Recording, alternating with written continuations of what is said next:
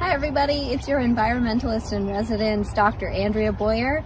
This program is through the London Public Library in collaboration with the City of London. As you hopefully have seen by now, we're doing a bunch of these virtual visits to ESA to help encourage you to get out to ESAs on your own and complete our April Challenge. For those of you not familiar with our April Challenge, we're just encouraging you to visit as many environmentally significant areas as you can. Upload your photo to social media with the hashtag LDNESA, and you'll be entered in for opportunities to win some great environmental prizes.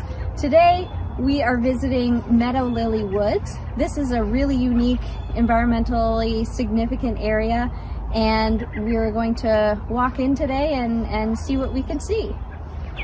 Meadowlily is a mixed forest area hugging the valley side of the South Thames River. There's some pretty amazing views that you can see from up here at Meadowlily.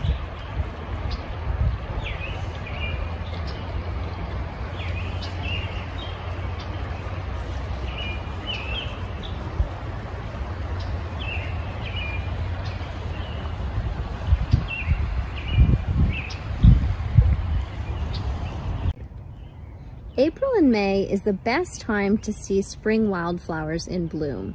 Lining the trail that I was walking across, I came upon these blooming trilliums and also these blooming trout lilies, which are really beautiful. Meadowlily is a great spot to see spring wildflowers. There's almost 5 kilometers of trails here, also bridges that stretch across upland meadows, ravines, and floodplains.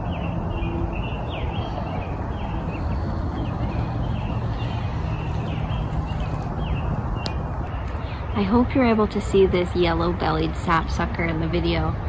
He's drinking some sap from this hickory tree.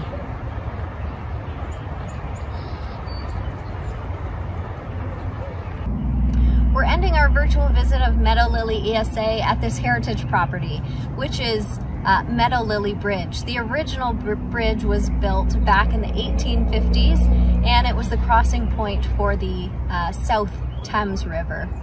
I hope you enjoyed your virtual visit to Meadowlily. Please make sure that you're getting out and visiting London's ESAs. There's so many opportunities and things to see right here within London, and make sure you're uploading those photos to social media. See you next time.